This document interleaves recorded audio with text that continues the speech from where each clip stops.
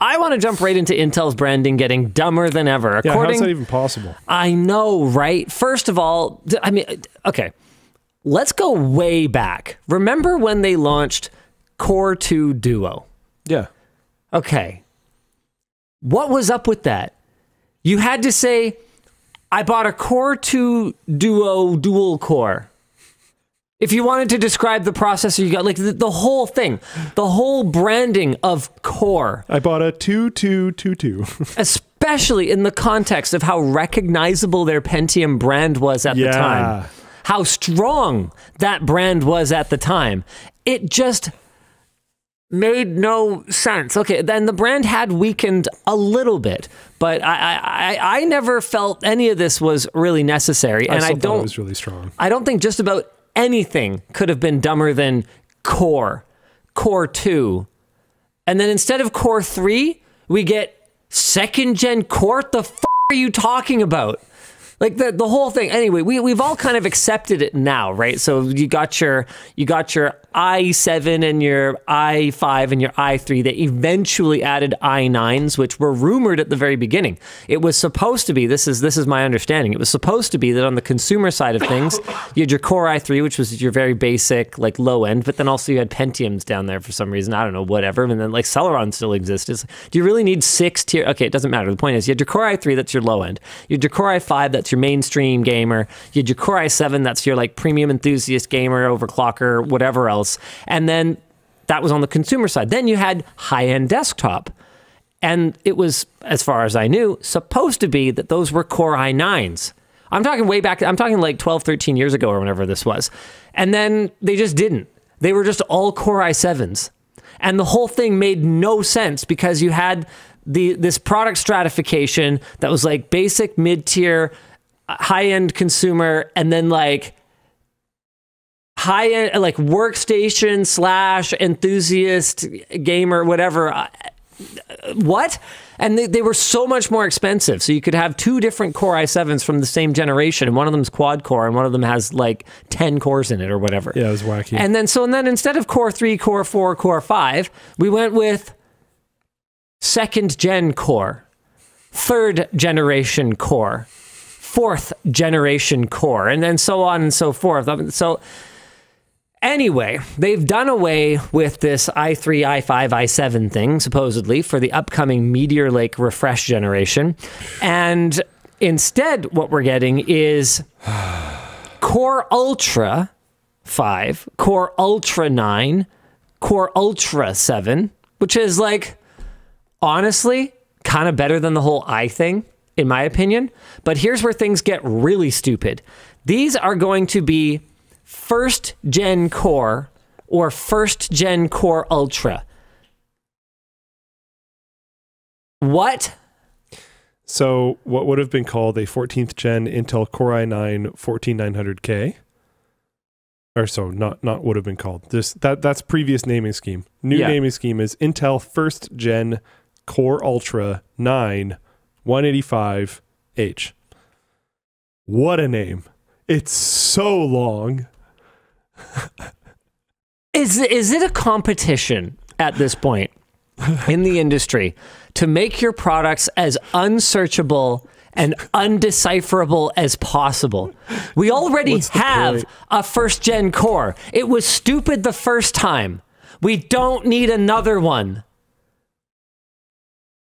Anyway, also, like, if you're gonna say 1st gen, like they said, like the old naming scheme, even this is weird. Like 14th gen Intel Core, you don't have to put 14 anymore.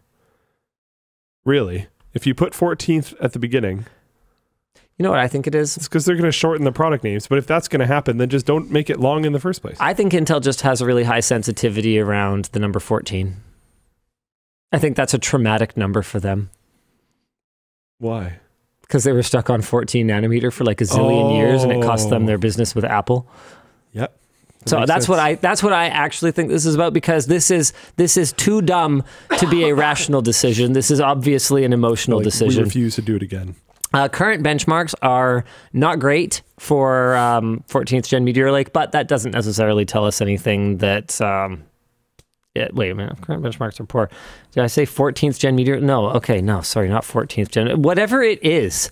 Core Ultra, who cares? Meteor Lake.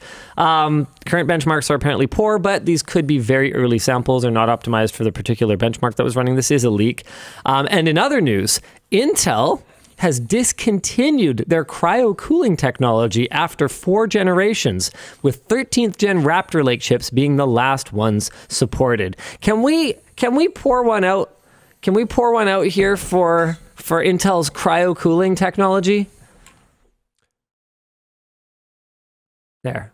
It's just, well, I don't know. I don't have a glass, so this is my only fluid vessel right now. The point is, what about yourself? Are you familiar with Intel cryo cooling?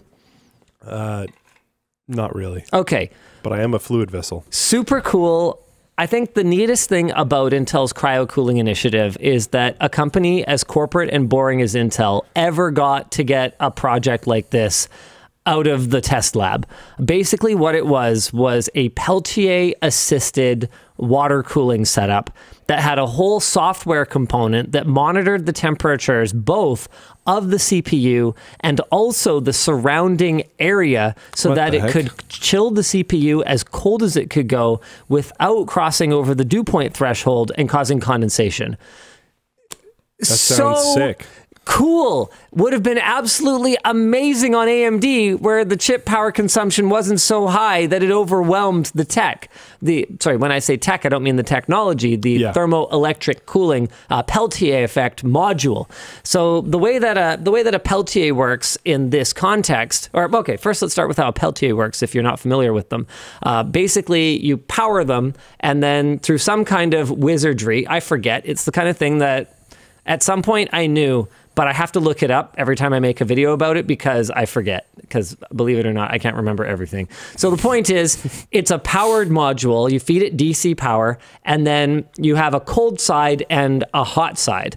And the hot side would go to a water cooling system that pumps fluid through a block and then over to a radiator. And then the cold side would sit right onto the CPU integrated heat spreader, pulling that heat and then getting rid of it on the hot side. Here's the problem though. A Peltier will typically draw anywhere from, I mean, if you were to try to cool a modern CPU with it, anywhere from 150 to, I mean, you'd have to... they're really brutal. Yeah, you'd have to be in excess of, 300, 400 watts in some cases. And I don't even think Peltier modules the size of a CPU even go that high. I think they max out in the 250 range. So that's problem number one, is that we're somewhat limited by the size of these Peltier modules. Problem number two is that when I talk about them being rated for 150 watts or 250 watts or whatever, that is the power they are sucking. So if you are running that Peltier at full tilt, if it is actually powerful enough to cool like a high-end gaming processor today, you are adding like hundreds of watts to your CPU, or to your system power draw. Oh yeah, and it gets even better. Remember how I said that we've got that water cooling loop with the radiator to dissipate the heat from the CPU? Well, what happens to all the heat that's generated on the hot side of that Peltier from the Peltier effect? Well, you got to dissipate that too. So Peltiers are the kind of thing that have been done time and time again in the enthusiast space. So this was like in standard Intel fashion, other brands made it, but their tech was on it? Yeah, and it was their software that ran it. Yeah, super cool. So they're abandoning the software too? So they're abandoning the whole shebang. Here we go. So going all the way back to 2000. Oh wow, that's a very early Swift Tech water block. I love it. This is not a Peltier one. Shoot, I was trying to find. They had an old block from way back in the day. I have a blown apart picture on my screen right now that shows the... Here it is. MCW 6500-T for Tech. Peltier assisted water block. This is so cool. You can tell Swift Tech had glown up a little bit by that point. Yeah. 226 watts. Dang. So this has been tried many times over the years. I forget. Someone did a Peltier assisted CPU heatsink. While you look that up, I'm going to show my screen because I actually like this little model that they did. I didn't realize our camera was going to be covering it, but you can see this white panel in here. That would be the tech or the Peltier if your wire running out of it. So it's like it's a little layer. It's a fairly small, like they're actually very small, but they can pack a punch if you're willing to power them. I'm trying to find the awful heatsink that basically, as far as I can tell, didn't really make it out of sort of first initial small production run. Yeah, I can't find this one right now. Maybe someone can link it to me in the chat. The point is, it's been tried a lot of times, and every time we come up against the same barriers, which is finding Peltiers that are performant enough to remove the heat from modern processors, which just run so hot. Also, that Peltier effect takes place over the entire thermoelectric cooling module. So if you have a super hot spot, like on an Intel CPU, and then mostly less heat around the outsides, you're going to need a spreader in between, which adds some inefficiency, like in addition to the actual CPU's spreader. So you have to spread it out so you can actually make use of that whole surface area. And the higher the wattage, typically, the larger the Peltier module. So you've got these size limitations, you've got these performance limitations, and then you've got these how do I remove all of this bloody heat limitations? Like if you actually had a 400 watt Peltier that could actually cool a turboing modern, like 14th core, 13900 KS or something like that, when it's running an all core load, you would be crapping out 800 watts of heat into your room. Literally double. And that assumes perfect efficiency. Well, no, it doesn't, because any inefficiency loses heat. The point is, you would be just cooking yourself, or paying more for air conditioning or whatever else to cool down your stupid furnace of a computer. However, what I liked about this, and I genuinely did like this product, even if I would never use it, was that it was cool. They had these like boots that sat over the blocks that they worked with their partners on to keep condensation off of them, these like foam insulated back plates and stuff. And what they could do well, even with these modern chips generating so much heat that they would overwhelm the Peltier. Oh yeah, that's a big thing. If you don't spec it high enough, it actually turns into an insulator because it's not metal. Yeah. Right? So if it's not actively moving the heat, then it isn't moving the heat, and the heat is staying where it is. That makes sense. That's a big problem, right? That's not good. So there was some practical use for them. If you knew that you were never going to apply an all-core load to your computer, like literally never, within the range of the Peltier's effective within the Peltier's effective cooling range, you could achieve very low temperatures, and you could achieve slightly better overclocks on, the 1 or 2 cores or even 4 cores that you might need for gaming. It's just that I think the timing is just bad. Intel's chips have been functionally not overclockable, at least at the high end, where people might consider buying a $600 water cooling setup or whatever else it is. Yeah. They've been not overclockable for so long. They've been so power hungry for so long that it's just right product, maybe completely wrong timing, and unfortunately, it's going away now. And I'm a little sad, because it's the kind of thing that as an enthusiast, I kind of love, because it's just really cool. I just power this thing and then it just moves the heat from one spot to another. And there are times when it makes sense. Okay, Luke and I were comparing our 8 sleep tracking before the show. The cooling and heating module for the 2 sides of the bed uses a Peltier. Yeah. And the reason it does is because if it used phase change, then it would be really loud. It would need a compressor.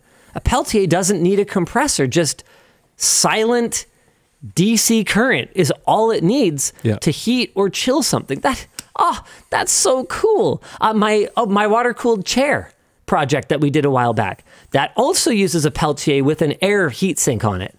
So if you're trying to cool a human body, which is about 100 watts, right? Or just like part of a human body, it's pretty reasonable. Yeah. But as soon as you're trying to cool a computer or something like that, it just doesn't make any sense. Becomes a bit of an issue. So I'm sad.